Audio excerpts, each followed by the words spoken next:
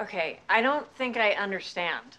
I mean, I know you're struggling, but you're stronger than you think you are. I mean, you stopped drinking on a dime when you found out you were pregnant.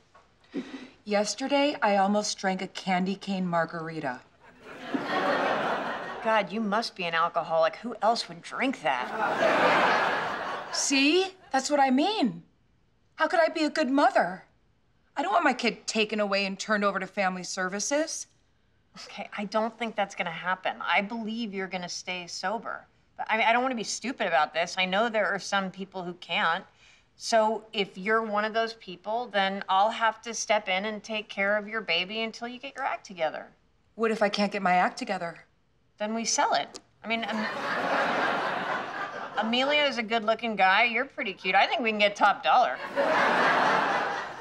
I can't do this. You already have too much on your plate.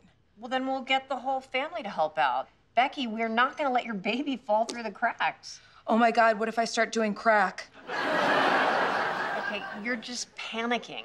You can do this. You would not have come over here if you thought you were doing the right thing. Okay. I'm gonna tell them I changed my mind. I'm gonna keep the baby.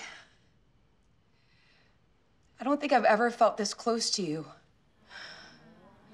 Thank you for not being a judgmental little troll for once.